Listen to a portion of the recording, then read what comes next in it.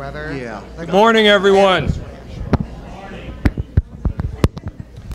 Thank you all for being with us on this beautiful June morning here. I'm Bob Challoner. I'm the President and CEO of Southampton Hospital, and I'd like to welcome all of you and talk a little bit about what we're doing here today. I do apologize for the folks that had to wait outside. We do have pretty strict fire marshal here in Southampton Village, as many of you probably know, and we're limited in terms of who and how many we can seat, not who, but how many we can seat in here. This is clearly a topic that is of interest to many, many people. This won't be the only time we're doing this, so if any of your friends or neighbors hear about it, weren't able to come, we will be doing additional sessions as well. And the other thing we'll be doing is CTV, our friends from CTV are airing this, recording this, and it will be broadcast on CTV here in Southampton, and I believe we'll be doing it, LTV will be airing it as well, so today's session will be available for anybody who was not able to make the session this morning. I have a couple of introductory remarks, and then I'd like to introduce our panel. This Tick Resource Center that we have developed here at Southampton is something that's really emerged from the voices of our communities. Many folks over the years have asked for information about tick-borne diseases. We see people in our emergency rooms, we see people in our doctor's offices. We're asked frequently about information.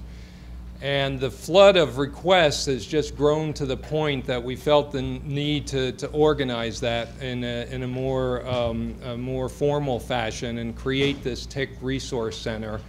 And I'd like to talk a little bit about what we intend to do with the Tick Resource Center and what we don't intend to do with the Tick Resource Center. We have really three goals as an organization. Number one is to gather good information, and unfortunately there's a lot of misinformation, as there is with any healthcare topic out there, but we are going to look for good information that's evidence-based, researched, and make that available to you, or find sites that we can make available to all of you, and essentially become a clearinghouse for information. And we're very much in the early stages of doing that, and we expect that over time that clearinghouse of information will grow.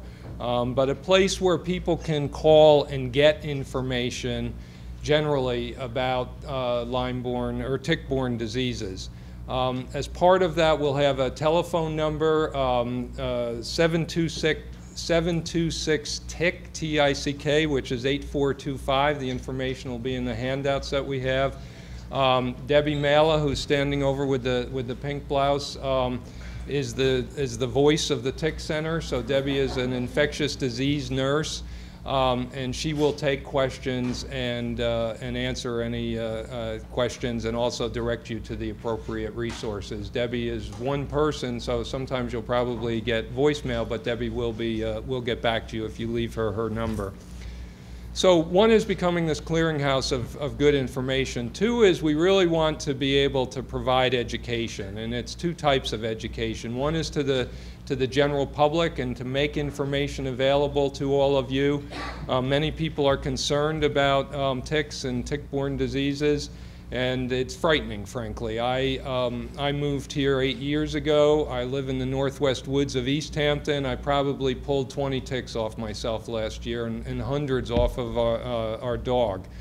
And it's not an issue that I don't even think I knew what a tick looked like before I moved out here. And every time you get one of these bites, you worry about it, and there's all of these new diseases that seem to be developing, so it's frightening. So we feel the best way to improve health in our community, and the best way to combat fear is through information. So we will be becoming an educational vehicle for the communities here on the South Fork. To that end, we will be doing multiple sessions. We've already been asked by a number of the libraries Our doctors have graciously been traveling to libraries and community centers around both forks, actually, and you'll see more and more of us as we get out there. And our goal is to do this free of charge. This is something that we view as a public health epidemic, and that's something that we need to take a leadership role in getting good information out there. We also will be providing education for our physicians and our medical community, because many of our doctors are struggling to try and keep up with what's happening out here as well. They are also being barraged with questions and good information and bad information. And so to that end, we've already had one session with our medical staff. We brought in speakers from the outside, some of our internal experts. We're working very closely with Stony Brook University Medical Center, which has a major center for Lyme research.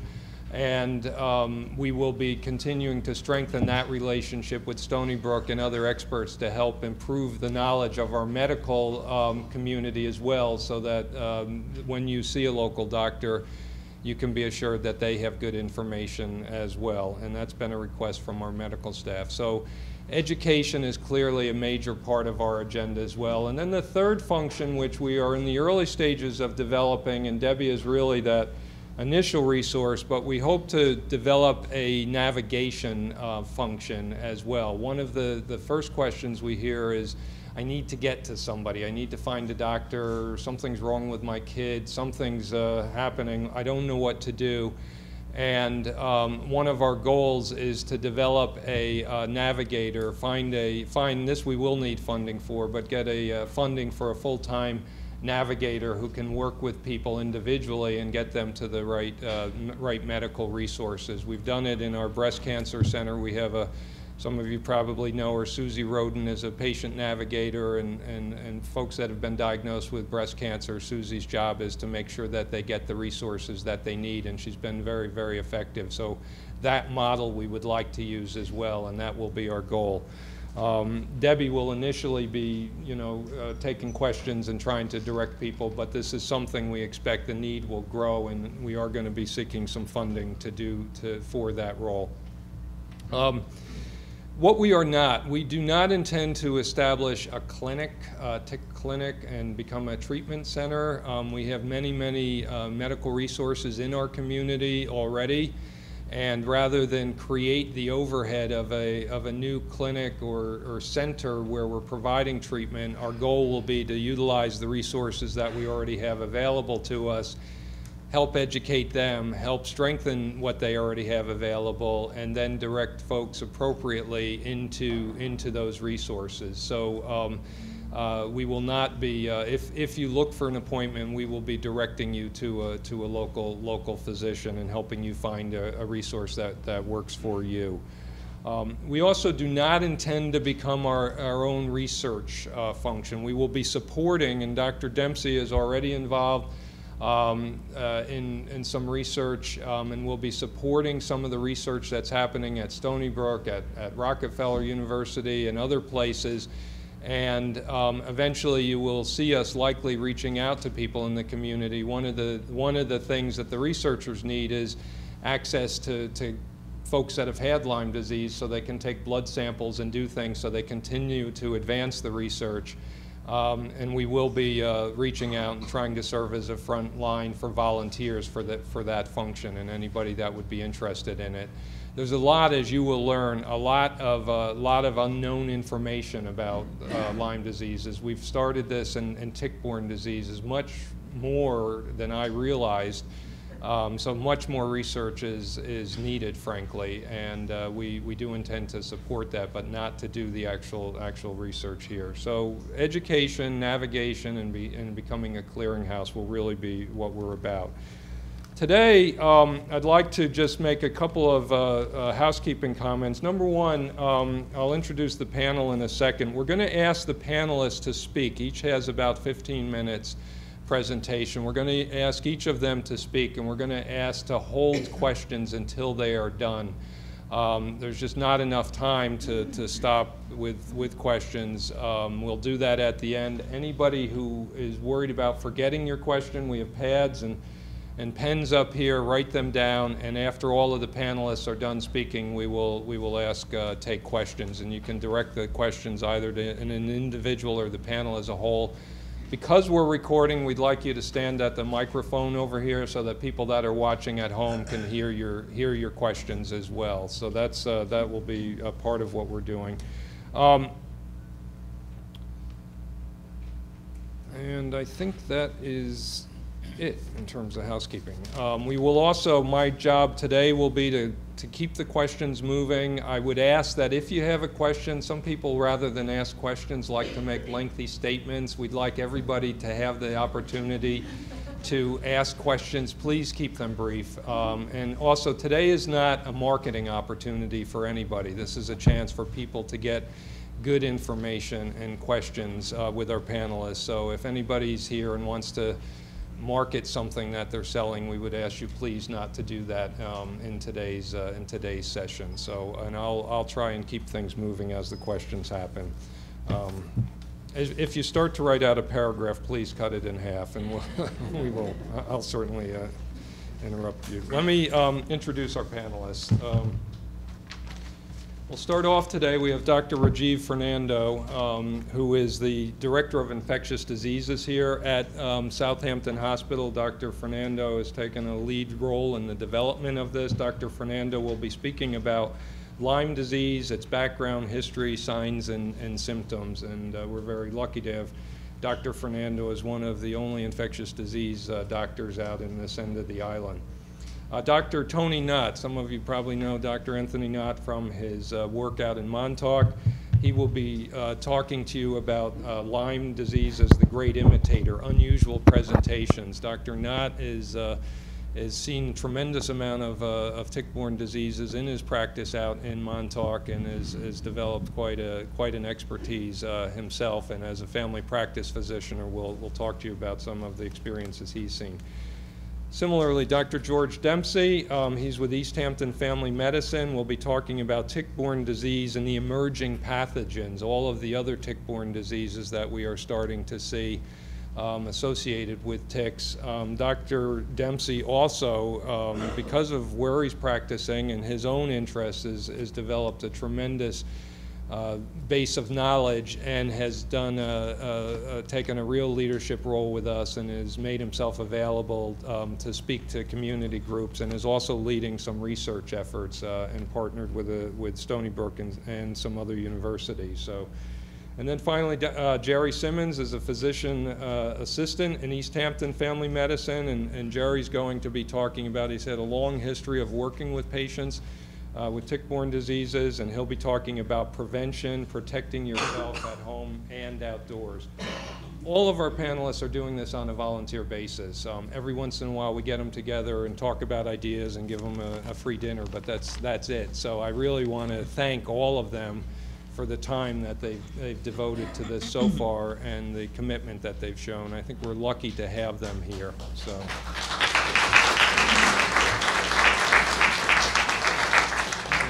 No further introduction. Let me introduce Dr. Rajiv Fernando.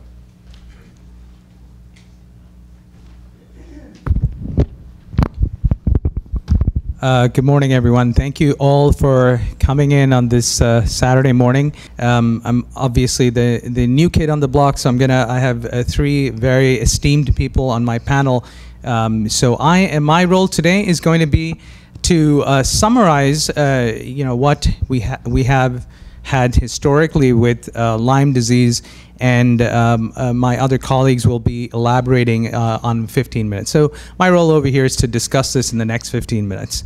So firstly, let's start off with how long have we really known that Lyme disease exists? And it turns out that we've actually isolated Lyme disease from tick fossils as long as 15 million years ago. So it's really been around that long. Surprising to know that it was we started reporting cases only in the mid-70s, and 1986 was the first year where Lyme disease was a reportable illness. Since then, the CDC has been reporting 30,000 cases a year annually, but took a very steep increase between 2011 and 2012. 2012, they actually reported 30,000 cases, and 2013, they reported 300,000 cases. So I suspect there's something a bit fishy over there, and yeah, I doubt it went up tenfold. But definitely, I suspect there are much more cases out there. And we are in the thick of things over here in Long Island. We're the #1 part of America which has tick-borne disease. And hence the role for the hospital and us getting together as a physician community and the hospital and all of you here together. So let's start off with, those are the numbers we have. And my role over here is to first tell you that some of these ticks, actually, we'll talk a little bit about in a few minutes, but some of these ticks are actually triple infected. So it's just not Lyme disease. About 20 to 25% of our ticks over here actually have 3 associated tick-borne illnesses as well. So it's not just, it's important to think about other pathogens as well in this situation. Now, after a tick bite, now this is a very common question we have, and I'll leave it to my colleagues to discuss this further, but what we have is, it's important to understand the tick has, and I'm sure all of you have heard this, and my role over here is to try to explain why this whole 36 to 48 hour rule applies. Upon a tick bite, what really happens first is the tick actually, it has its mouthpiece that it bites you, of course. The first few hours you get what's called, you will have an itch, and that's what's called a tick hypersensitivity. The salivary glands of the tick, and it's a hypersensitivity reaction to the skin, and that's why you have this itch. Now, where does this 36 to 48 hour rule come in? And that's really because after biting you, the Borrelia, the Lyme disease pathogens, are actually in the midgut of the tick. So it really takes a while to migrate from the midgut of the tick to the mouthpiece. So that's a pretty good rule. So that's where we are. So you need this 36 to 48 hours to transmit the disease. Now, where are we at? Now, let's talk a little bit about the signs and symptoms, which you're all aware of. I'm not going to spend any time on that because we, the community, have experienced all these signs and symptoms. Let's move, and my colleagues will talk more about it. Where are we with treatment? So it turns out that Lyme disease is caused by a pathogen called Borrelia burgdorferi, and turns out it's in this era of multi-drug resistant bacteria, where we're running out of antibiotics, quite frankly, in hospital-acquired infections all over the country. Fortunately, Deborah does a wonderful job to keep that at almost non-existent in our hospital. But spirochetes, turns out the bacteria that causes Lyme disease is such a weak, fragile organism. Turns out you can use drugs that were really released in the 1960s. Good old penicillin, doxycycline, amoxicillin, cefuroxime. These are all drugs that were released in the 1960s and 70s. And turns out the most important thing, and that's what we're trying to do over here, is have a physician panel with a general medicine doctor, a family medicine doctor, an allergist, a rheumatologist, a neurologist, and all your calls that'll be coming in. We're going to be able to discuss this as a group. I don't think it's important for physicians to have any sort of ego or anything like that. The bottom line is, all of us want, at the end of the day, we want our patients to get better, and that's why we've established this group to discuss amongst, if there's a rather challenging case, to discuss it amongst ourselves and make sure that the patient gets the best care. Now, so that's the treatment. Really, you can treat virtually anything. The important part is for the physician to have an index of suspicion to order the Lyme disease test. Now, always remember, your Lyme disease serologies always take anywhere from 2 to 4 weeks to turn positive. So if you have a rash, and always remember, if it looks like a duck, sounds like a duck, it's a duck. No rocket science over here. If you see this rash, you don't need to do anything. All you need to do is see the rash, start the treatment. See the rash, start the treatment. See the rash, start the treatment. That's all you need to know. Moving forward, and you can request the right thing to do, and obviously we'll be having physician education as well, is to do the blood work in about 4 weeks, nothing earlier than that. The other tick diseases, Ehrlichia, Babesia, Anaplasma, is an evolving pathogen which is called Borrelia miyamotoi, which is a new pathogen that we've identified. It just behaves just like Lyme disease, and that's why one of the reasons it causes your Lyme disease test to be negative, because there's a cousin of Lyme disease that's out there. So it's important for your physicians, and we are actually calling primary care doctors all over the island to make sure that this summer they'll be ordering these tests appropriately to diagnose these conditions. After, those are the 4 types of tick disease, and the newest one, which is a 5th disease called Borrelia miyamotoi. I can assure you that this summer we'll be all over. The panel will be all over Long Island, or the eastern part of Long Island, and we'll be making sure to take care of all of you. And as Debbie mentioned, we do have a line, and I personally take responsibility to make sure all of your calls are answered within 24 hours. The last thing I'd like to say is, like Mr. Challoner mentioned, you know, I think it's important to grow in research. And I know we're working with Stony Brook. We have some fantastic people associated at the TBDA, Tick-Borne Association, and Lyme Disease Research Association. And I'm very happy that we're moving forward. Long Island is the key where there is tick-associated diseases. I don't even think in Manhattan. You know, people talk about tick disease in Manhattan. There aren't any ticks out there. You know, it's important that we have everything here, and you know, that's critical. So we're moving forward with all these research associations in Stony Brook just to make sure your care is better. So thank you once again. Thank you all for coming this morning, and I'll be happy to talk to you soon.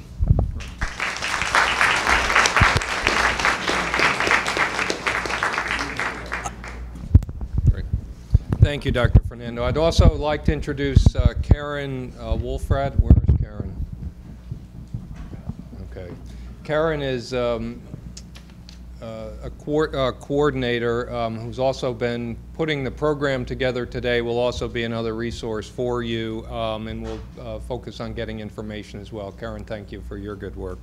I'd like to now introduce Dr. Anthony Knott, family practice physician out in Montauk, who will be talking about Lyme as the great imitator, unusual presentations.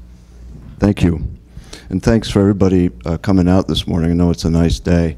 Mr. Challoner mentioned the anxiety that's associated with Lyme disease out here, and there's real reason. We have an environmental problem on the east end of Long Island, but I'd like to talk a little bit about perspective before getting into some of the atypical Lyme cases. I'm just going to give you some examples that I've seen. I've been in Montauk 10 years and sort of had to grapple with, you know, a number of foolers that Lyme disease as it came to me as I wasn't expecting it. I remember when I was a medical student, my first year of medical school, I had a ganglion cyst on my wrist, and I was almost 100% sure that it was a cancer. And I went to the, and it was a ganglion cyst.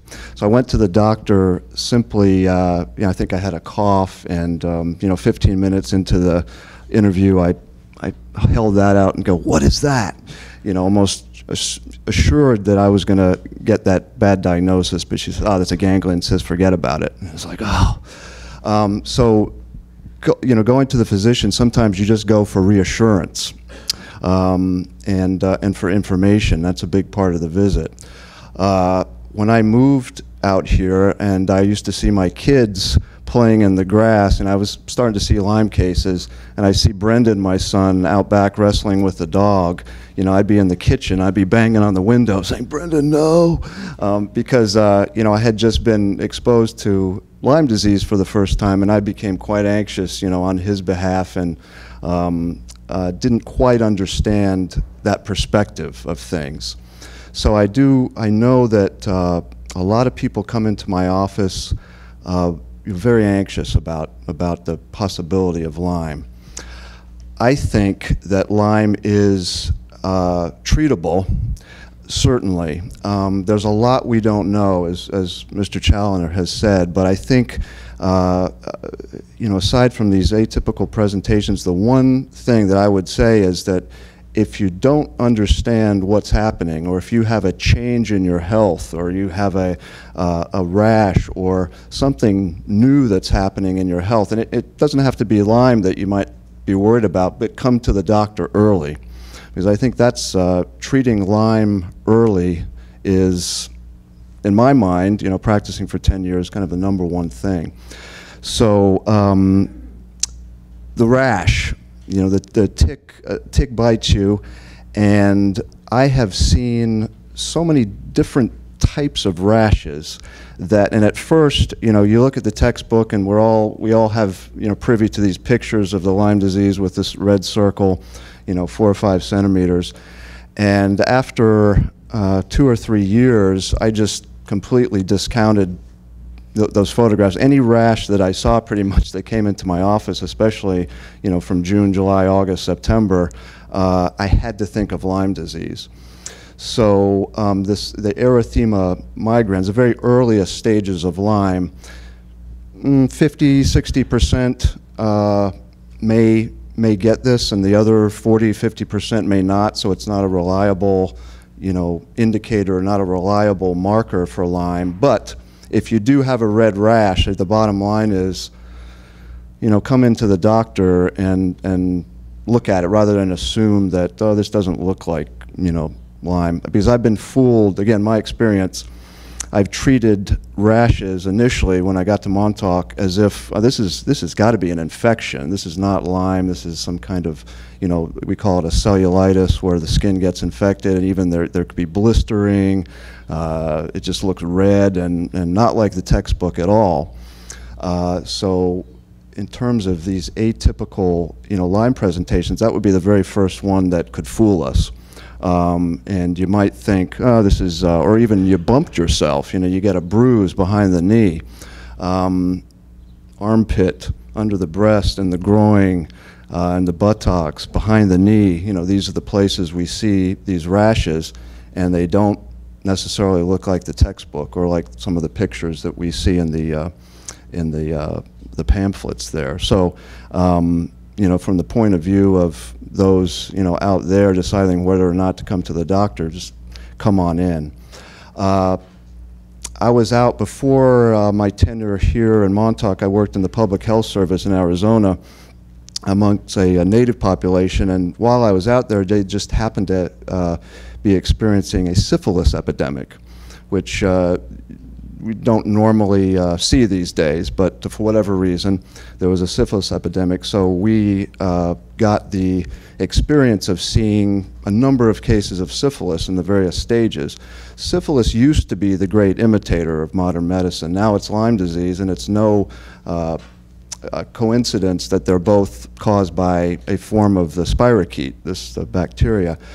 Syphilis out there would also, the rashes would not look like the textbook, and all sorts of signs and symptoms occurred. And what we did as providers out there, we just started to test everybody, and we, you know, became surprised at how many positives that we were getting on, you know, rashes that, well, that doesn't look like syphilis to me.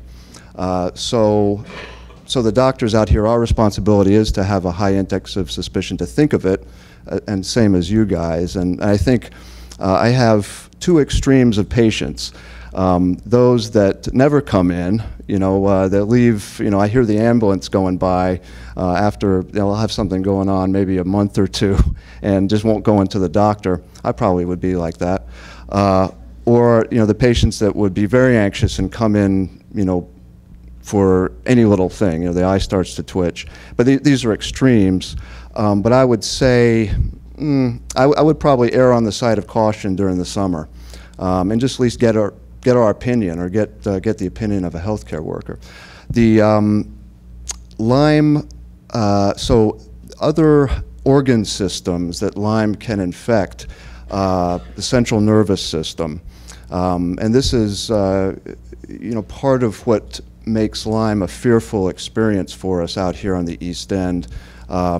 These type of infections, which put in perspective are quite unusual and not common at all. So the atypical Lyme, it's not as if we see this every day. I may see, 1 or 2 cases of Lyme meningitis each year, but it's not that common. These type of more severe Lyme cases, but they do happen, and all the more reason to come in early. That's really the bottom line. But some examples that I've had of foolers, I had an elderly patient that myself and the family were quite certain she was just experiencing the middle and late stages of an Alzheimer's dementia. Sometimes Alzheimer's can progress rather quickly, so she became more confused. The memory started to go a lot quicker over, a 3 or 4 week, 2 or 3 month period, and she was placed in a nursing home. Just before she went to the nursing home, for whatever reason, we did a Lyme test. When she, was in the nursing home, the Lyme test came back positive, and it was pretty positive. So we started to treat her in the nursing home, actually with IV antibiotics at the time. I thought when she was, remanded to the nursing home that would, I wasn't going to see her again. She walked into my office 3 months later, talking, and all those symptoms had pretty much reversed themselves. And one thing I don't want to do is to be alarmist in telling you these kind of cases, because they're so unusual, but just by way of saying, yeah, Lyme is the great imitator, and we just have to be mindful of changes, and it would more often occur in a short time period. We have carpal tunnel syndrome, that's quite common, for instance. And this is a peripheral nerve, this is the wiring and at the side of our body that becomes compressed, really. That's what carpal tunnel syndrome at the wrist, and so you get numbness and tingling in your hands. Very common. And I've had a couple of cases of carpal tunnel syndrome, quote unquote, that turn out to be Lyme disease. And that with the treatment of the Lyme, the symptoms go away, the numbness and the tingling and sometimes weakness. And I've had variations of that too, how Lyme can affect our wiring, how our nerves in our hands and our feet. And, but it can be a little insidious in that even, the doctor will think, gee, that really sounds like carpal tunnel syndrome. Since we see that so commonly, you have to think of the Lyme out here. So I think it's great you guys are here because you're empowered to get this information, and I do think it helps, with the doctor-patient relationship, that if you have this information and you can actually talk about it and go, hell, could I have, I've been bitten by a number of ticks this summer or a couple months ago. What do you think about a Lyme test? So I love when patients do that to me. As I said, something, let's test that. And a couple of times the patient has told me, we've done the test and it turns out to be Lyme disease. So it's one of these problems, you have to be humble about, certainly as a doctor, but to be aware of what's going on and just come on in. I think to educate yourself about these, you can, just like I Google atypical symptoms of Lyme, and I get my information by going to the computer and trying to educate myself on a regular basis, and you guys could too. Sometimes it does, to have the medical opinion helps to waylay your fears, and to, because if you start to imagine things like I did as a medical student, uh-oh, this is cancer, when it was just a cyst, that's really helpful. So rather than to get into any further atypical presentations, I think I'll stop there. Thank you, Dr. Thanks.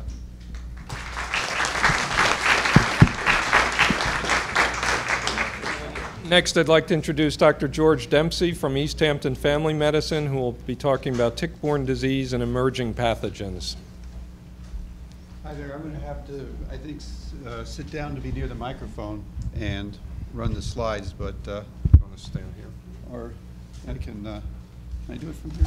I have to do some moving around, but I can move this. But What I'd like to do is, I'm the science guy, and I'd like just to give you lots of information, and stimulate you a bit, and a little bit of what kind of work that we've been doing. I'm trying. All right, here it is. So I'll try and I'm going to throw a bunch of information, just get you stimulated a little bit. First of all, in deer ticks, this is not the complete list now of what you can find in a single tick. The top four, probably most people have heard of. Lyme, Anaplasma, Ehrlichia, and Babesia are the main ones. The other ones we pick up at different regions, but also sometimes it's less common. We get them in the ticks around here. And let's just see quicker.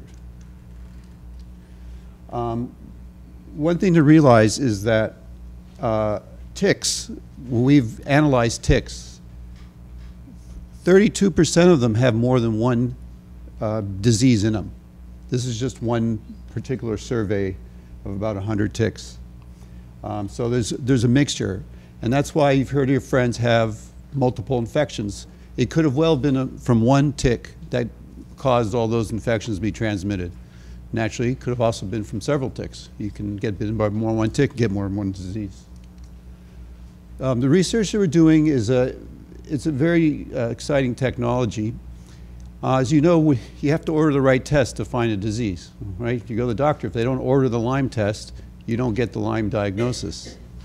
But the technology we're using actually enables you just to say what's in there, and it tells you what comes out. It's almost like the cat in the hat. It's incredible technology. It's not in a commercial lab, and we're trying to get this work done in order to get it to have FDA approval. I just want to quickly go through ticks because I think everyone needs to be a reminder of how they work. Ticks, it's all about the ticks, basically. First of all, the basic lifestyle of a deer tick, of an Ixodes tick, is 2 years. What that means is when the eggs get laid in the spring, and in the early spring the larvae are running around, they do not carry Lyme disease. I'll repeat, they do not carry Lyme disease. I know a lot of people ask questions, some people ask questions about that, but I'll say one more time, they do not carry Lyme disease. They might carry something else, but this comes up later on. Larvae go after small animals near the ground because they're near the ground. They don't climb up on the grass. They're way too small, and they just stay where they're laid, and whatever beast comes by, they'll pick up on it. It tends to be birds. It tends to be small mice, small rodents. Then towards the fall, they feed, and then they become a nymph. They only feed once per molting period. So there's 3 stages: larvae, nymph, adult. They don't feed twice. So the reason why larvae doesn't transmit disease, Lyme disease, is because even if it bites an infected animal, it's not going to do anything until it molts into a nymph. The nymphs are the ones that come around in the springtime. And they wake up, and that's when we get the majority of our infections are from the nymphs. So in the springtime, again, the next year, they go after everything, and they're aggressive, and they'll get all of us, all animals, all people, pets. Then one-time feeding, they molt into adults in the fall.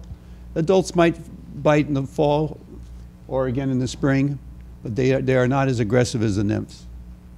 So in the fall is where they meet the deer. Where does the deer all come in here? The deer is very interesting, is that it's actually the meeting ground for the male and the female ticks, for the adults. So it's basically like going down to Public House or one of these places here. It's the place where it's where they meet. If you think about it, it's a big wide forest, and for a male and a female tick to kind of mosey along and run into each other, it'd be a tough way to go. So this is nature's ecology. This is how our ecosystem works, and this is nature's way of having ticks meet, and that's where the female, she usually does most of the biting on the deer, gets engorged, mates with the male to fall off, and then they produce the eggs. So that's how it works. And those are the stages from larvae, little larvae, nymph, female, engorged. And those are the eggs. Thousands. 3, 4, 5, 6,000. Lots of eggs. Most of you have seen these pictures. We have cards to hand out and all that, so I'll just be real brief. The three main types are the Ixodes, which carries the Lyme disease, the Lone Star amblyoma, which carries the ehrlichiosis, and then we have the dog tick, which carries the Rocky Mountain, and a couple other, tularemia, a couple other diseases. Where do they like to hang out? That's a good thing to know. They actually like the high grass for the adults, but mostly ticks are, they're small insects. They don't like to dry out. They die if they dry out, so they like moister areas. So they tend to be under leaves and backyards in the shade and so forth. And Mr. Simon is going to give you a little more clues based on this type of information. And they also, if you think about it, where do robbers go to get money? They go to the bank, and the bank is on an animal trail. That's where the animals are. So, we worry about staying to the trail, but we're actually walking where the ticks are, if you think about it. But this isn't a hard and fast rule, but they do tend to be on animal trails. So if you're following a deer trail, deer tracks are more likely to run, have more tick exposure. And they like golf courses, I think, from what I hear. So, basically, so they don't care for dry areas, windy. If it's a pine floor that's, very dried with thistles, beaches, rocks, and pebbles. And sure enough, I've seen ticks on the beach. I mean, it's no question. But they aren't all hanging out there. You're not going to see the numbers that you're going to see in the forest, your overall.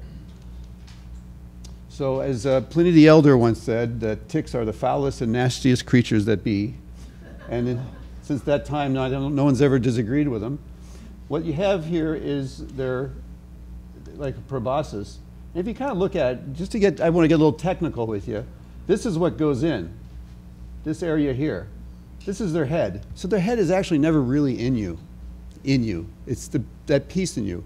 And it really isn't necessarily going to carry disease. So that little piece that's left that we all go crazy over, it's not like it's going to make your risk of disease any higher. It's or not. It's not necessarily going to, we don't have any evidence it's going to increase your transmission rate by that piece sticking in there. But what they have with them is a very sophisticated form of life. They have their salivary glands, which are very complex, more than ours. They have many different chemicals that they can secrete. And they create a feeding pool, like a pool of blood. And that takes time as well. And that's all part of this process of why it takes longer to transmit the disease. This is another factor that has to come into place. And what they do is then they create their own cement that seals the area, so that's why they're hard to pull off. It's not like they can voluntarily back out because they want to stick in there. They are stuck, and they're cemented in.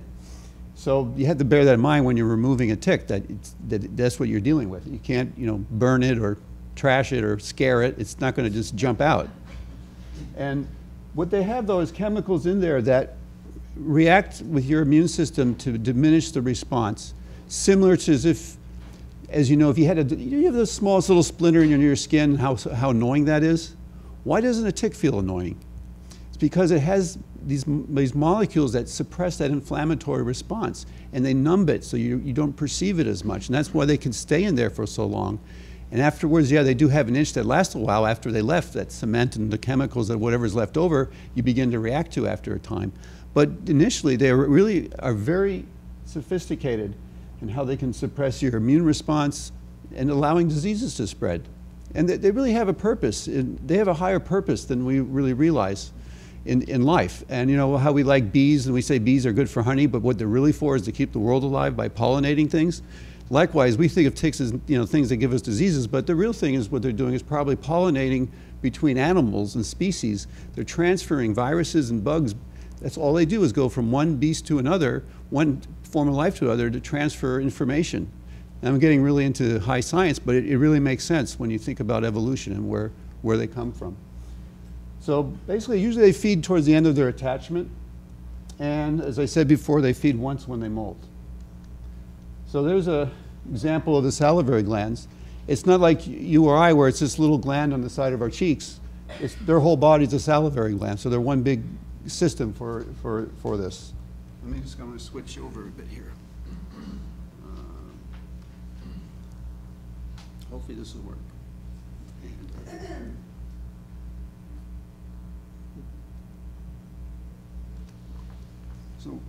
So I'm going to switch gears from ticks now to what they carry. And first of all, I want to talk about is what we mostly know about is Lyme, because that's all we've been focused on for the past 20 years. Now we're at a point now where we have to broaden our view and look at all what's going on in ticks and realize not everything is Lyme that we get from a tick. So there's many strains, and of this certain class of organism, the Borrelia species, many are found in Europe and Asia. It's around the world. The main strain we have is Burgdorfii, and the other strains are more in Europe. And they cause similar symptoms, but also they tend to cause their own more evidence of neurological symptoms. This is what we found up to now, what we know about Lyme disease. We know that there's about A through K are different strains of Lyme. And we know now that when you isolate that from a tick, that you don't always find it in a skin or in a person when we do skin biopsies or do studies of people, of their blood and what they're infected with. We now know that, we now know that of all these, a smaller list actually invades into the skin, that actually infects the skin. And then out of that group, a smaller number strains are actually invasive. They actually go into your system. So in other words, there are rashes that some of us have that do not ever turn into a disease. The only thing is we don't know which one is which. We just know this at a molecular level now. We've been able to come to these conclusions. In our region, we've broken down these types of species or genotypes of Lyme disease in different regions. So what you have up here is New York, Connecticut, Indiana, California. The color correlates to a certain, we call genotype, a strain.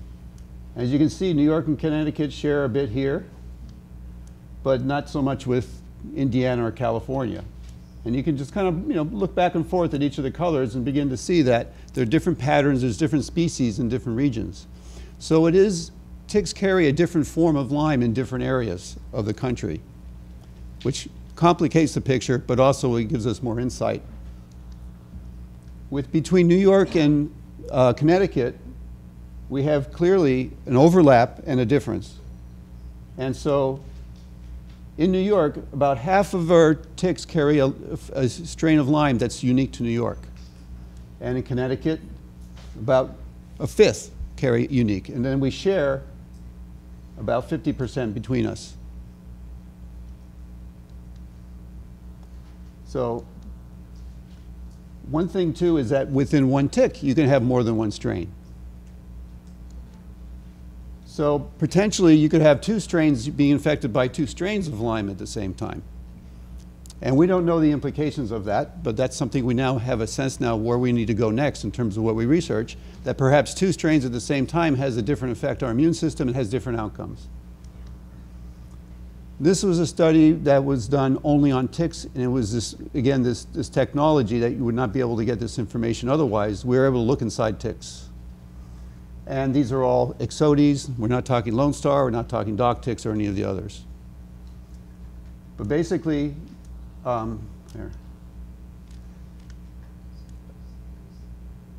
half of them roughly were just one strain, one organism. The other ones, almost a third, were mixtures of different organisms. And without going into a lot of detail, lo and behold, Miyamotoi is hidden in there too. That was found by this technology before it was discovered in a human case out here. So in summary, we found it has numerous genotypes or strains, and some of them have been shown to persist longer in mice study models and affect disease severity in humans. And the mixtures of these genotypes may challenge our immune system in different ways. So, Miyamotoi, new kid on the block. One thing I would say, because we talk about emerging diseases, I think it's important to go back to what Dr. Fernando just said. 15 million years ago they were around. These are not new diseases. They're emerging because we are now having the diagnostic ability to know what they are. So it's actually a good thing. It's not a scary, horrible thing that a new thing's coming from outer space and attacking us. It already is here. We're just becoming more aware of it. And that's a good thing. So Miyamotoi was first published in New England Journal about a year ago, and it was, however, someone who was a suppressed immune system, so they got very ill. That doesn't mean everybody's going to get very ill like that. Another case was then presented after that, which seemed that it came very sick, and it seemed more like someone who is, has one of the Ehrlichia, one of the other tick diseases. So we're still trying to sort out how much is it like Lyme or not. We know that it's in the same family, very close. If you look here in the spirochete family, treponema is syphilis, but then it's kind of hard to see there. The lice carry bugs called relapsing fever, and that's all these Borrelia down here. And then Miyamotoi is in the relapsing fever Borrelia company, but it's also transmitted by the same tick. That's how it all works. First time it was ever even discovered was in Japan, 1995. All these diseases are going to be ubiquitous worldwide. We just happen to be living in an environment here that gives us more exposure. Another case, the next human case was really in Russia. Interesting thing about it, in the laboratory you can't grow it. So that's what's frustrating. That's why it hasn't been easily discovered, because you just can't grow it and find it. You need very advanced molecular techniques to be able to get to it. And this is unusual. We've just been reading about is they actually show evidence of transmission from the mother to the egg, which does not occur with Lyme.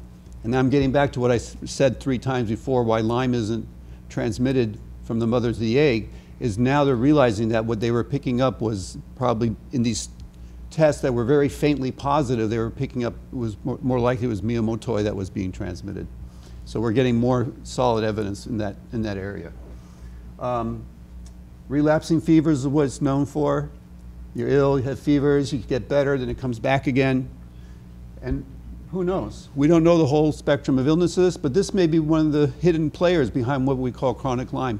We'll see. We're going to find more information.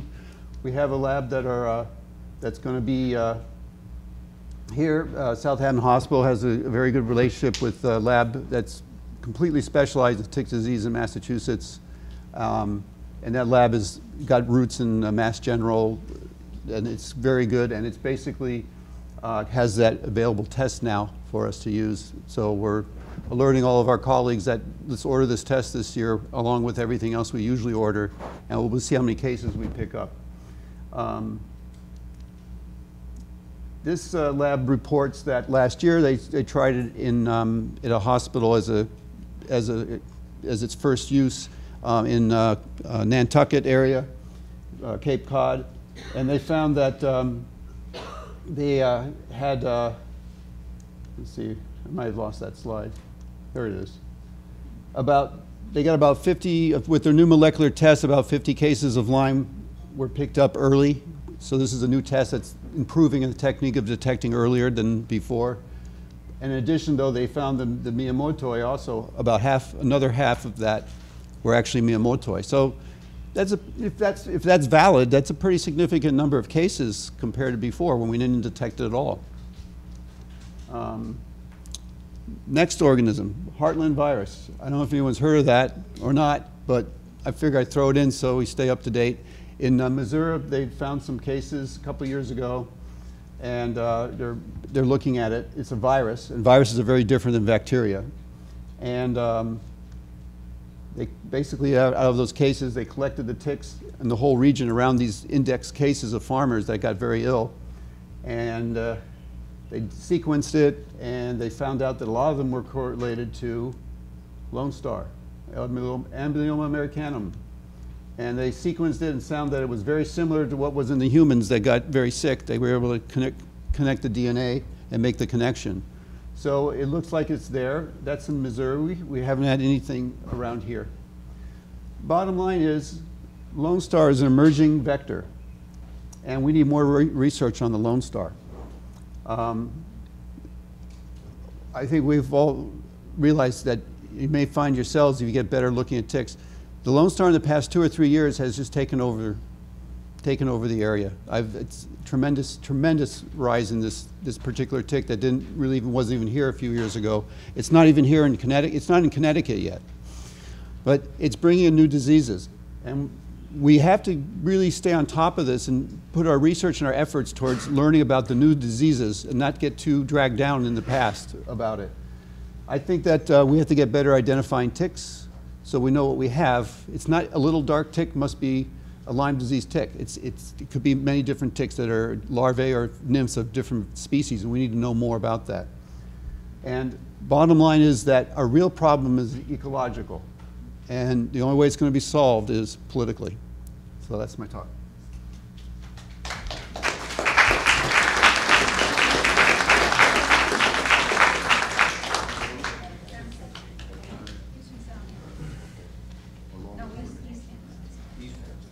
My name was Jerry Simons, as you heard. I'm going to try to be quick because I know it's hard to sit for this long, especially if you don't feel good. But just a quick survey. Who's had more than 2 or 3 ticks so far on them? Yep. There you go. Who's being treated for Lyme today? Who took their doxy this morning? Okay. It's about a third of people right there. So I'm going to kind of go over prevention. I made it as a handout. I want you to take the handout to the store when you're buying products or walk around your yard, get some guidance, get some guidelines that way. But first, you know, we just want to thank you for definitely supporting our center here. And we're going to take a quick quiz just to make sure you're awake. So what's the most important way to prevent transmission of Lyme? Is it to have guinea hens, which is the new hot pet of the Hamptons this year? Is it B, during a Hamptons vacation, only go sailing or to the beach, nowhere where there's grass? Is it C, do frequent tick checks? D, tuck socks into your pants, or any of those with teenagers at home? Just give in, mom and dad, give it up. It's over. Just have the kids stay inside all summer and let them play Minecraft, okay? So we're gonna try to figure out that answer, so don't fall asleep yet. Okay, so again, we all know the ticks are super, super tiny and small. That's our problem, is you might have a tick on you and you may never know about it. So tick-borne diseases are almost totally preventable.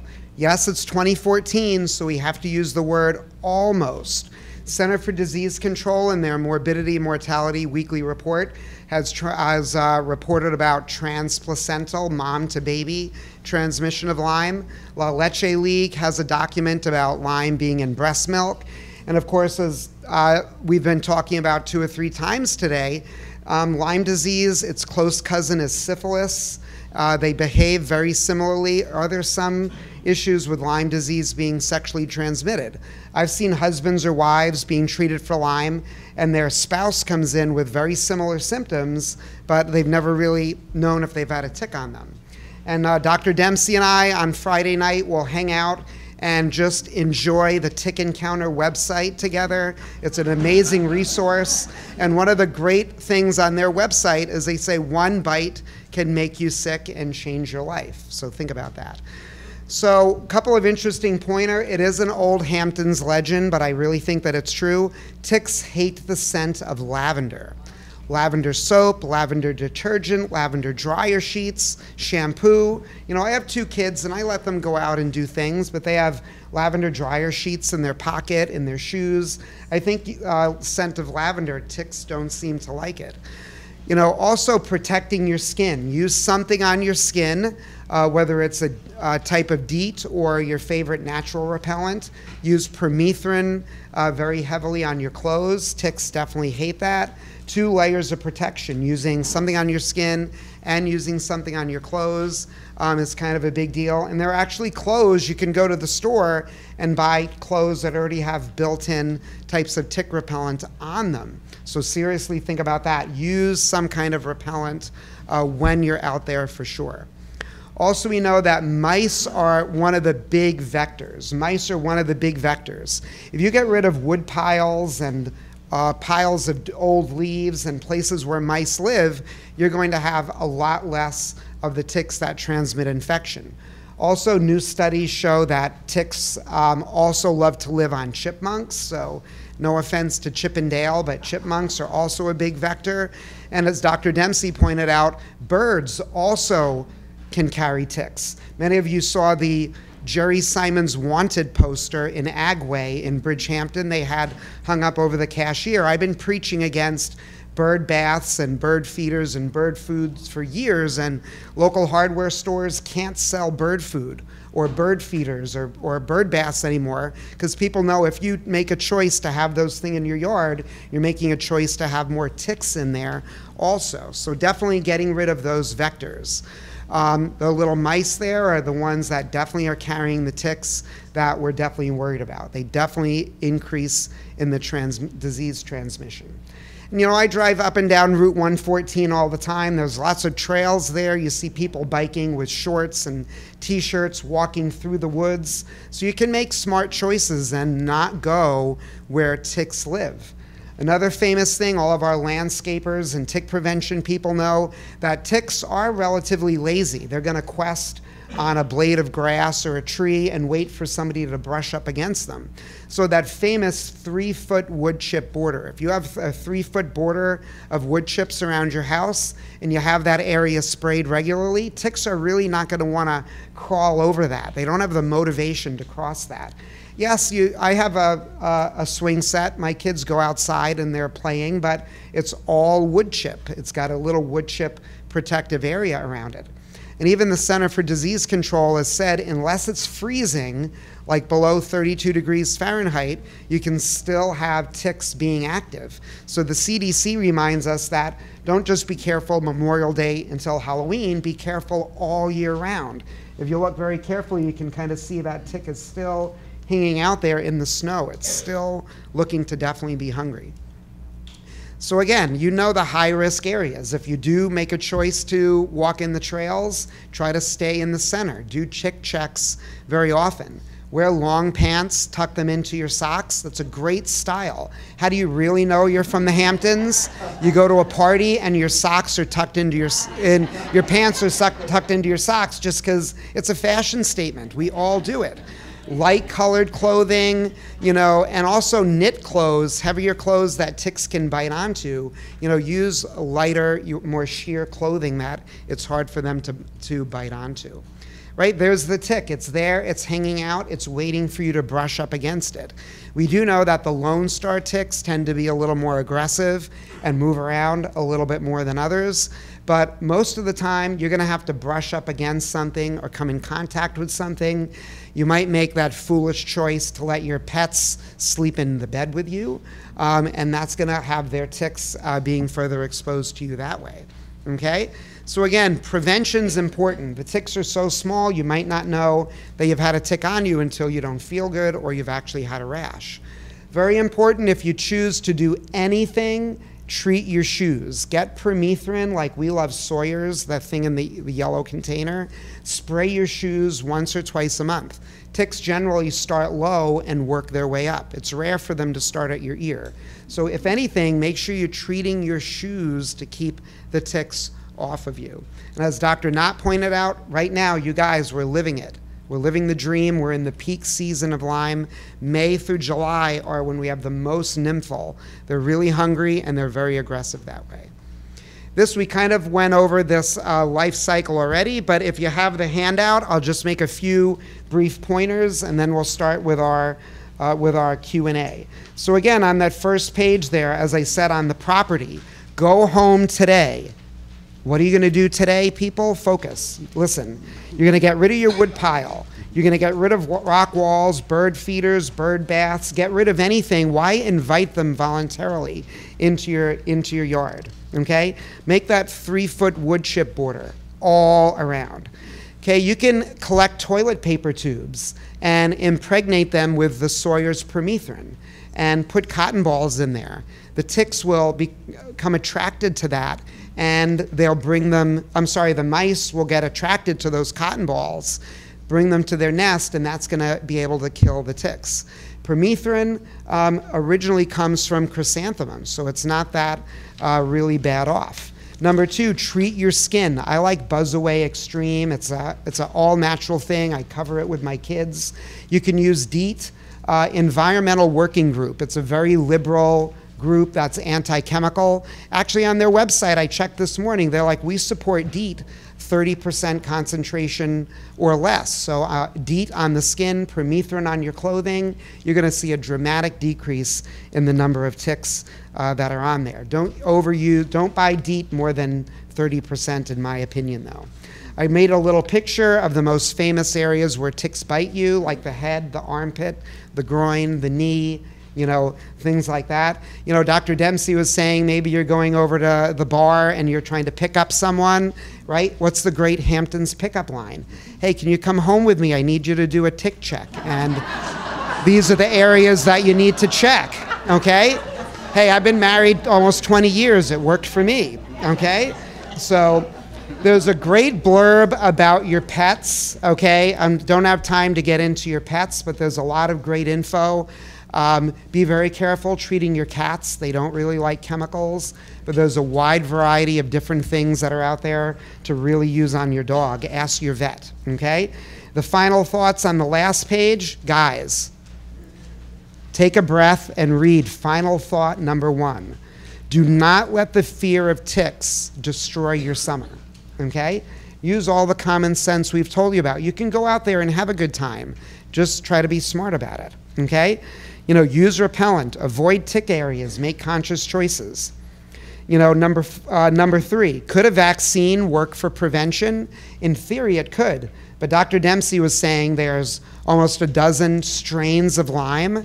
There's viruses, there's Ehrlichia, Bartonella. You know, for a vaccine to really work and totally protect you, it'd have to cover all of these diseases. And imagine a vaccine that would have to cover 30 different diseases, developing that. How long would it last and work, the cost? So it is a great dream and people are working on it. So we're gonna see what comes of it. And number 4, Karen's been really working on our tick-borne disease website. Dr. McGinty's got a great article on this meat allergy that everybody is talking about. So make sure you go there tonight, click on that, donate, support us. You know, we're all here volunteering. You know, we're not making money out of this. We're here to help you. So, you know, maybe give us $20 to help get this thing off the ground. Think about it, okay? All right, you guys, so it's all on here. Go home today, read it, do the right thing all the time, okay? And I think we'll open up for the questions.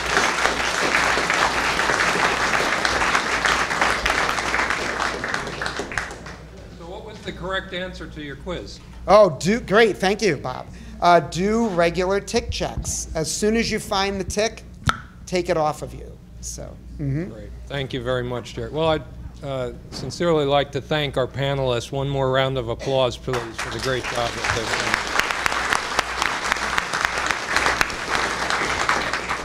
done. And as I said, this will be an introductory session for all of you. There's a lot more information out there, and we will be continuing to evolve the Resource Center and getting you more information over time, and certainly with follow-up for any questions that we can't answer today. So I'd like to open it up for questions. If you could go over to the microphone, please, and line up for your questions, because we are recording this and would like the folks at home to be able to hear those questions as well. And if you'd like to direct it to the entire panel or any one particular speaker. If we were to go out and collect 100 ticks, how many of them would be infected? Question. George? That's a good question. I think most of them have something. I would say about 60%. Yeah. But they all have organisms in them. So infected, meaning with a disease that you could get. But all ticks are always carrying organisms in them. That's what they do. Yeah. Good morning. My name is Tommy John Scavone. I'm from the village of North Haven. I have a question about reporting. Are doctors required to report Lyme's disease and other tick-borne illnesses to, I guess, to the CDC? Dr. Fernando? Yeah, it's a great question.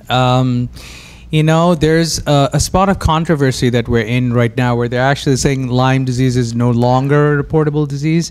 And that comes in the situation where the CDC in the prior went up from 30,000 to 300,000.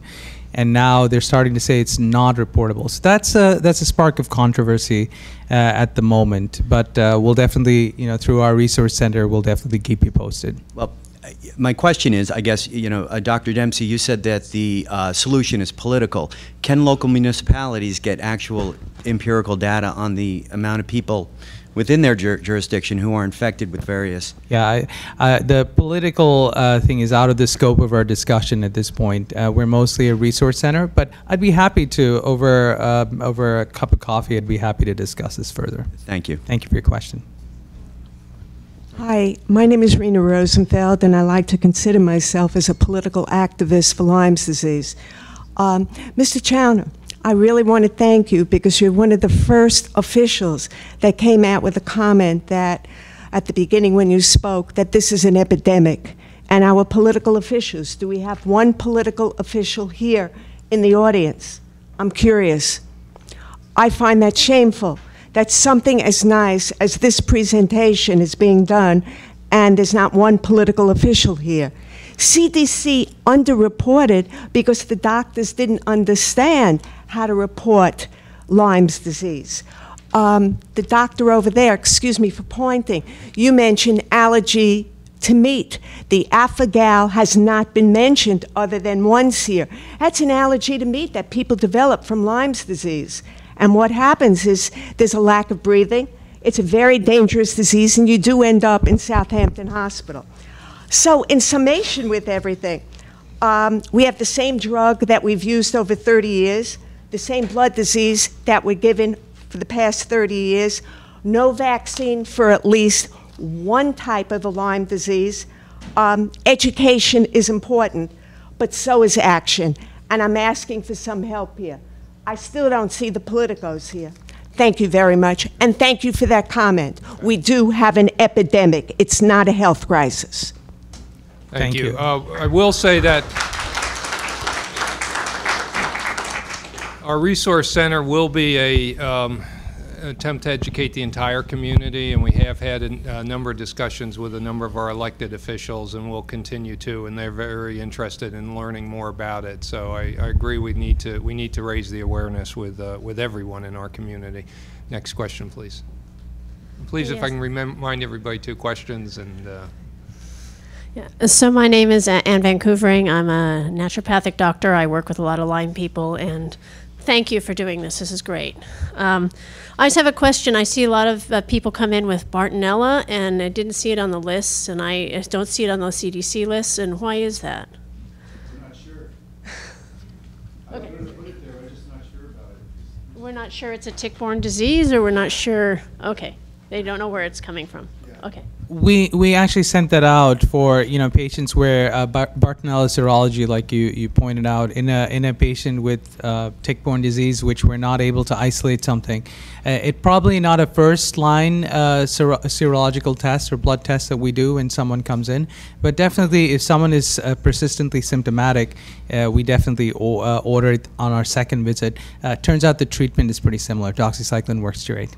Thank you. thank you. Next question.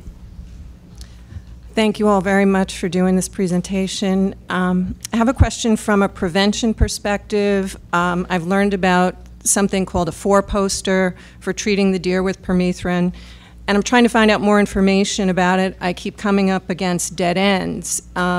Is there any information out there, or maybe anyone here who has information? So the 4-poster system actually is a feeding system for deer. They used it in Shelter Island and I think on Fire Island. And the idea is just to coat the neck of the deer with the permethrin, so when the ticks come in contact with them, those ticks will end up shriveling up and die. They don't really have data on just how much the tick reduction has been, but they know in certain areas where they've used the 4-poster system, there's been a lot less people that have been getting sick. But again, you have to use it for the entire 2-year life cycle of the tick for it to be able to really have a full preventative measure. So basically the permethrin, which we said is rooted in chrysanthemum, is basically harmless for the deer. It doesn't hurt them, and the deer are getting free food out of it, so they kind of like that idea also. And hopefully we're reducing that second year of the life cycle, like Dr. Dempsey was saying, by destroying the the bar, the meeting ground of the male and the female tick. So I think that it's something that once it gets more community approval, that we're going to be using a lot more of it. Is that something that I could build myself? You know, are there plans or, you know, that tell you how much permethrin to use? Right. Actually, the best thing to use in your yard, something that the CDC helped to develop, which are these little tick boxes. It's like a little maze that mice and chipmunks run through, and it coats them with permethrin. And I have that info in the handout. That's the best thing. You put a couple of those around in your yard, and that has the greatest scientific data to reducing the amount of ticks. So Thank you. putting a 4-poster system in your yard would just invite more deer into your yard. Hello, everyone. Oh, wow. This is really difficult for me. I'm going to try to really be quick. My Lyme experience, I'm sure everyone has dealt with, you know, the many symptoms that come with Lyme. I'm going to try to make this quick. I have a 2-part question. The first part of it is, how do you explain when a patient goes to the doctor numerous times, get negative results, and then starts on medication and does get better if it's not Lyme? Because that's my story. I've been told I didn't have Lyme. I've been told that it was all in my head. Then I had severe burning throughout my body. That was the last thing that I had that took me to the hospital every single night. My mother and my family. I'm getting better, but how can you say it's not Lyme, then you get treatment for Lyme and you get better? That's a great question.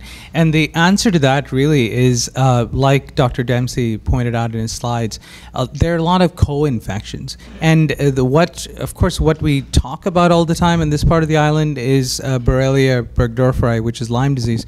But I will tell you this, if Jesus were to put me on an island and say, Rajiv, I'm going to put you on an island, but I'm in a good mood, I'm going to give you one antibiotic.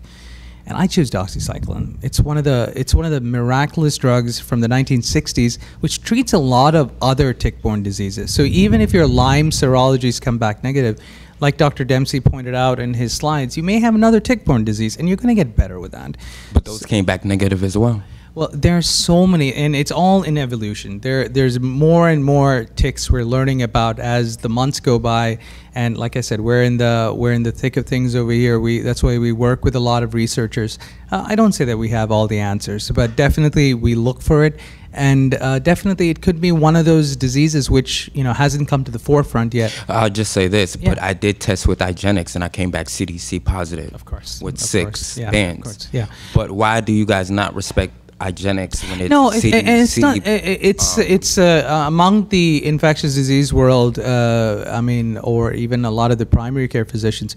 We know that this is a test which people resort to, or physicians resort to when, unfortunately, they want to start, months and months of intravenous therapy for their businesses. This is my experience, and there's a lot, not to be disrespectful of anything, but this is probably a longer discussion. We can chat more. The other part, quickly, Yeah. the other part, how do you know you're getting the right treatment? Because my doctor, he told me just take 3 weeks of antibiotics and that would take it out. Yeah, that's how a good could that question. be the same treatment for somebody that has Lyme for a longer time? Yeah, it's a great question. And we're seeing this syndrome that's called post-Lyme syndrome, which is evolving, and we're understanding that. Any sort of literature really says 2 to 3 weeks, like you pointed out, 3 weeks of antibiotics will suffice. But there are still people who have neurocognitive impairment after, weeks after this therapy. About 55% of people sometimes just still experience just not feeling great. Fatigue. I met several people that have had symptoms for years. And I concur with you. I really do. There's newer treatments out there which we're learning about. I just read a study from Germany yesterday where they're actually saying to give an antifungal. It's called fluconazole for these kind of syndromes. So we're learning. And like I said, it's only been since the mid 80s that it was actually a reportable disease, and we're learning. And that's why we want to get the best care there is out there, and that's why we established this panel. Thank you. Thank you for your time. Next question. Just one other pointing about testing. Remember, if you go to the CDC website, they remind you that Lyme is a clinical diagnosis, and the testing is only a support of that. So if you've got all the symptoms and you know, that even if your test is negative, what does the CDC say? So, clinical diagnosis. Hi, where can we buy permethrin? Did I read that wrong? It sounded like you can spray it on your clothes, or does that come in an insecticide already as a chemical that's already in it, or you buy it in itself? Right, no endorsement, but I have every month Amazon gives me 3 bottles of the Sawyer's permethrin. It's already pre-mixed. Or for those of you who are adventurous, if you go to Riverhead, in Lowe's, they have it, a permethrin, and you can just mix it yourself. So You can mix it and just spray it on your clothes. Yep, it's got a formula. You can hook it up to your hose and spray your yard. You can mix it in a spray bottle, sneakers, socks, shoes. You could do it all that way. Southampton has a couple of great tick control companies. They drive around with the big trucks with it, and they just spray your yard. So online, hardware store, you can get it that way. Thank you. I Hi, think my we're down name is to Beverly four Shands. final questions. I live in Sag Harbor. The last time I got a tick bite, which was recently, my doctor gave me... Could you stand a little closer to the I'm mic, sorry. ma'am? I'll start again.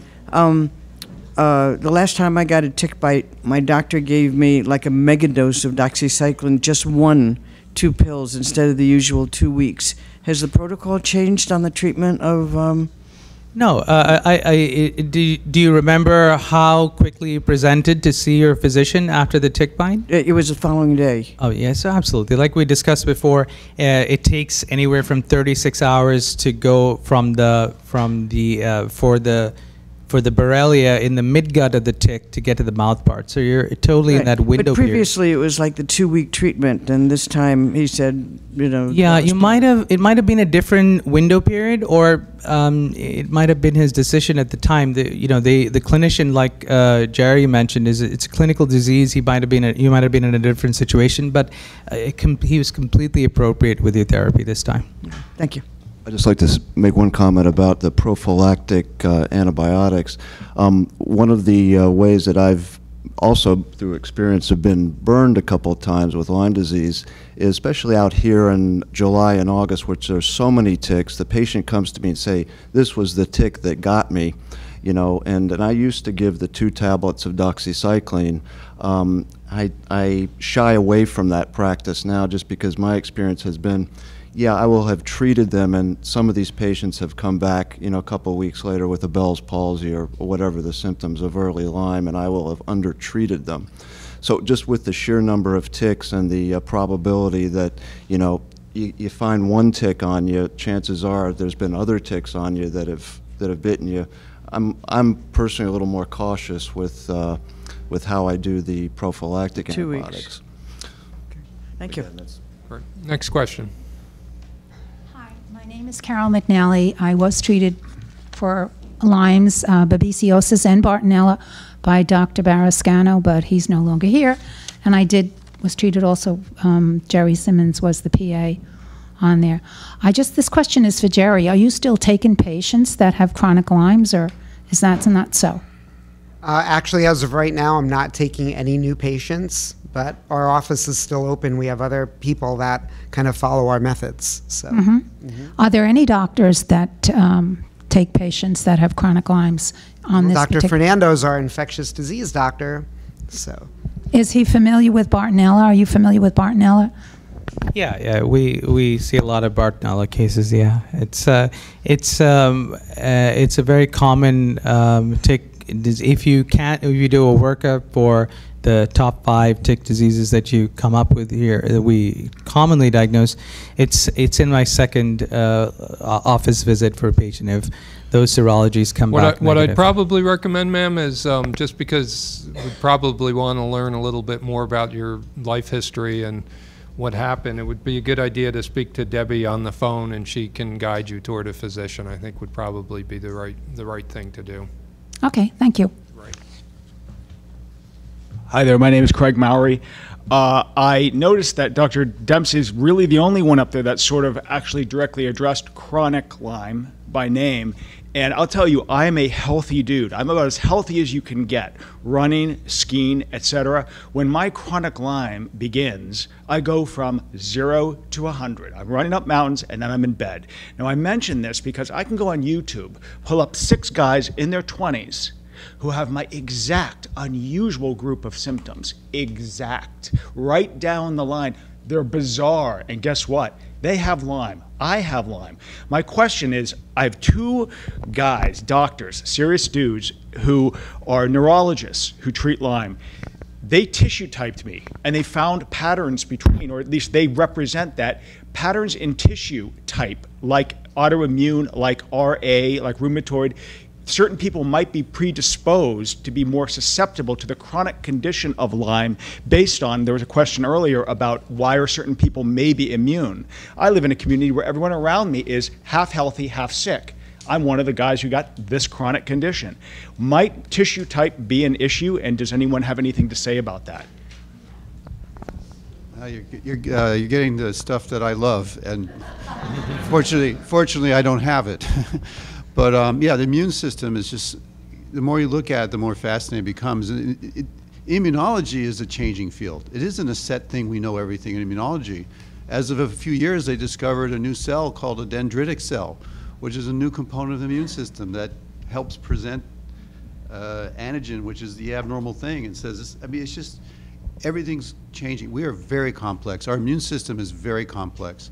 So I'm personally, I'm pretty much convinced it's all about the immune system more than it is about the diseases, and it's about understanding a particular person's immune system is where the next stage of medicine is going to go for many diseases. But I think that's where it is. I think that's where the money is, except there's no money. Tony? I just want to make a comment. So again, going back to the scientific research that's been going on for the last 20 years to support, your observation about yourself and people in the community, when they, for instance, the animals that are studied, unfortunately as that is, they recover debris from spirochetes, for instance, in joint tissue and in other tissues of the body after the animal has been treated, and it's presumed treated adequately. And then they have been looking at the immune system, and different parameters in the immune system, and there's a wide range of possibilities of what can happen in terms of an inflammatory response, autoimmune disease that develops as a result of this. But what they're finding is, yes, bits and pieces of spirochete and whatever effect that has on the animal and presumably, on the human, this goes on, and this defines this illness. But it's just in its, again, infancy in terms of what we're discovering and how we explain your symptoms and the symptoms of other people. It's very frustrating and big issue. As I said at the beginning, one of the challenges is there is much that's unknown. We would all like medicine to be a very simple, do one test, get the answer, do a treatment, and it moves on. Our bodies are different. The tests are not always accurate at this point, and there's a lot of research that's still very, very much unknown. And part of our goal here is to not just sit and wait for information to trickle to us, but to have our panel of doctors actively look and find out what's going on out there so that we can bring better information to the community. And chronic Lyme disease is a difficult topic. A lot's not understood about it yet, and I'm sure it will be in a few years, and hopefully as we continue to research and collaborate, we will know more about it. I guess I'm the last one. My name's Annie Zarin, and thank you so much for this panel today. It's been fabulous, and Karen for your organizing it. My question is this: how many of you believe in chronic Lyme disease? I'll be the first. I believe in a chronic disease. I don't know if it's where it's coming from. I don't like committing to something. I'm a non-committal person. Right. So I don't like blaming it on that one bug when I know how much else is going on in the whole, just in one tick, let alone in one environment. But it's the answer to, but I also want to say, yes, I do believe someone's chronically sick with something. We've got to figure out what it is. But you think it may not be Lyme? It may not be it's not the same Lyme that started out with. It's a different Lyme, or whether it's the same bug that evolved, as some people think, or whether it set off a reaction, as some people think, or was it co-infected with something else that created a synergy? I mean, there's just so many possibilities. I don't like calling it Lyme. I'd like to call it something else. Anybody else? Yeah, that's a great question, and I'll tell you my experience as a fellow. When I first started training, I had two people mentor me who are in the Infectious Disease Society of America, who actually write the guidelines for Lyme disease in this country. And just up front, they told me no, doesn't exist. And as soon as I came to Long Island, which is about two and a half years ago, I've changed my opinion, and obviously as a fellow, as a student at Dartmouth, I was taught differently, but I've come to open my eyes, and I think definitely a certain percentage of people do experience this syndrome, and it's important to, there are tons of research, and they say, oh, it doesn't exist and all this stuff, but I'm the one who's seeing the patient in front of me, and I definitely think there is a component of chronicity that exists, and that's what we're here to figure this out and help all our patients here and move forward. I definitely think there is a component of chronicity, definitely. Well, I know that Lyme disease has, in 10 years, given me a lot of humility, as a doctor, and humbled me, because I know it's beyond the scope of my understanding what's going on with a percentage of my patients. We all have these folks, so it behooves the doctor out here to keep an open mind, certainly, and George, I think, is how I feel in terms of, yes, there's something going on, and I think, yeah, it's probably related to a tick-borne illness, or certainly could be, strong possibility, but is it the inflammation after the fact? Is it autoimmune disease, as opposed to the spirochete is still somewhere inside of you, creating havoc. I mean, again, going back to, if you read this research, and I have 25 papers on my desk that I've looked through, there's more of a suggestion now that it's it's not if it's adequately treated initially, and that's what treat early. Right, but a lot of us aren't. Right. Our immune a lot of people come to suppress the attention late. There's a triggering event, right? Right, but Yeah. we don't. There's a lot we don't know. Yeah. We're all presented with folks that are suffering, as as a great many are. But all we can say, something's going on, and well, I define early as that subset of patient that has had a previous negative Lyme test. I mean, negative IgM, negative IgG, comes to me, headache, fever, fatigue, within, or Bell's palsy. I do the Lyme test. I mean, this is the ones I'm certain about. And then their IgM becomes positive. It's 4 all of a sudden. One of the practice, I think, Lyme folks do, they don't necessarily wait for the blood test results to come back. You'll start treating them right away. This is what I've been doing in Montauk. When a patient comes in with headache, fever, fatigue, and I do that first blood test. If it's negative, I'm going to finish the course of the antibiotic, because we're also very individualized. Our immune systems, our immune responses is a whole other thing. I just want to say that I'm amazed at how many people, like Montauk folks, don't have don't come in. I mean, that's the thing that blows me away. So there's all this immune system, because I'm sure these people have been bitten by ticks. I mean, I have people, landscapers, that describe, being covered in ticks. They never get the disease, and some people get it horrendously. So there's obviously, I don't think those people have permethrin, in their genes. I think they've been bitten and probably infected, but somehow their immune system works a little differently, as immune systems work differently in other diseases too. Incidentally, doxycycline is used to treat rheumatoid arthritis, because doxycycline has these antibiotics also have other properties that treat inflammation that we're just discovering. So patients have been referred to me from rheumatologists on doxycycline to treat their rheumatoid arthritis that would otherwise be treated with one of these methotrexate or one of these other, rheumatologic drugs. That's a whole other issue too. People get better with antibiotics, but is it the inflammatory, anti-inflammatory aspect of that antibiotic that's actually making them feel better? And just briefly to chime in, I don't like to use the word chronic. I use more the word persistent. There's something persistent going on. We've had people on Doxy, and we switch them to Mepron, which is an antiparasite, and they quickly get better. So was there a Babesia component going on? Or like Dr. Knott said, we have people who take Minocin and they feel bad when they go off of Minocin. Is it autoimmune? Is it anti-inflammatory? Is it infectious? We're still trying to figure that out. So, but like Dr. Fernando said, we're all here we really just want you guys to feel better. That's why we're here on a Saturday morning trying to help you out, We're really down to the last two questions. Again, it's been said before, but I want to thank all of you from Southampton Hospital and everyone who's actually in the audience too.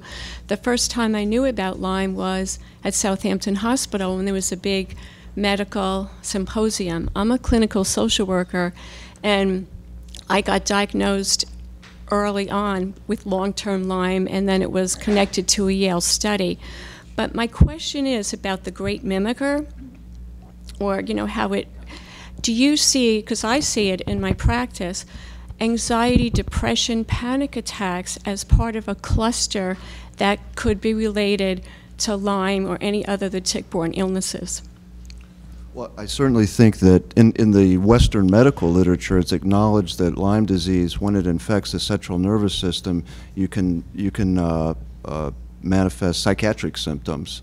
So, along with that case I talked about, the woman that appeared to be having worsening dementia, you can have other subtle changes. So it is the great imitator, and you can have, I had a patient that becomes severely depressed, just like you can become depressed with a B12 deficiency, but I have had a patient that was severely depressed, treated for Lyme disease, and depression was relieved.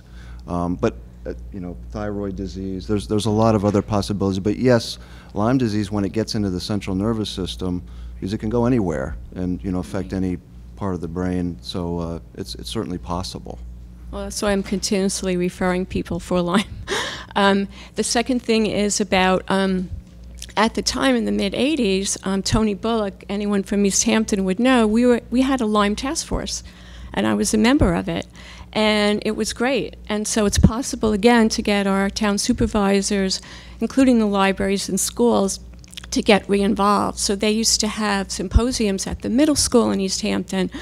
I did a TV show on Lyme disease with all kinds of specialists. So I think it's great because you've given such new information here about all the other tick-borne illnesses. And so I just really appreciate it, and thank you. Thank you. Last question. Last question. Hi, it's a two-part question. For the family members that deal with financial responsibilities, this can become a little pricey. And is there like any foundations or anybody that would help assist with like hyperbaric treatment, or I think it's the Rife or Riff machine like treatment, or any places that maybe could help with like a financial solution, like sliding scale or something? Sure, it's a great question. At the moment, hyperbaric therapy, of course, we have a fantastic facility in Southampton Hospital for hyperbaric therapy. Right. At the moment, there's no indication for chronic Lyme disease, chronicity with Lyme disease to have that. But if there is an absolute need, I'm sure the principle behind hyperbaric therapy is really giving a high percentage of oxygen to certain tissues to eradicate, these pathogens. It hasn't been studied well enough, but of course, I deal with a case-by-case situation, and if there's any absolute need to do such a thing, I would definitely look into it with my social worker colleagues and make sure the patient gets the right therapy. Okay, so basically it would be like a case-to-case basis. Absolutely. Okay. There's no standard recommendations at this time, but Okay. I'd be happy to help. Thank you, Dr. Fernando. Thank you. And I think your question of are there resources out there is a good one, and I'm not personally aware of a foundation, but it's something that we as a group can look into, what additional financial resources are out there for folks who can't afford it. What I would say is if, don't let fear of the financial issue scare you away if you've got something going on. Call our Tick hotline and let us see if we can help you out. We don't have immediately something I know where we can just pull money out of the air, but we don't want people, and you're our neighbors, we don't want you wandering around sick and not being treated. Right. Thank you. And then my second question was, in the Hamptons, we're a great community of like people. We come together, we have the parties and we fellowship and we do great things. Is there like one set hospital day that will like come together and like talk about a cure together, like trying to find like, I think somebody mentioned like a vaccine or something? Is that like something we can look into? It's one of those issues. Certainly the hospital is going to actively bring you information. I'm not sure that we've thought about a particular day to announce a cure or anything like that. I guess we'd probably, just knowing the way healthcare works, we'd be skeptical that that will happen. What I would say, though, is we're going to continue to provide more of these forums so that you've got the opportunity to get this information. And part of our mission, as I said at the beginning, is keeping our communities and our medical staff informed about the latest developments, and that's our direction right now. And I'll summarize by saying that the Resource Center is, as I've said, a very new opportunity venture for the hospital. Clearly, from the size of the audience, this is something that's important to this community, and we will continue to grow and develop. And we'd like your feedback over time also. If there are things that you are questioning or worried about, use the hotline, let us know, call my office, and we will continue to develop programs. We do want to do it in a way that, as I said, is somewhat based on good scientific evidence. But we do also want to try and get your questions answered. So use our resources, and if we're a little vague on specifics for you in a group setting, any medical practitioner would be hesitant without knowing more about you, about just giving you an answer, and I think that's probably the responsible approach. But that's why we've set up the hotline. That's why we have Debbie Mela taking those questions, and as I said, we will develop that navigator role. I'd like to thank you all for being here. Please, a round of applause for our panel.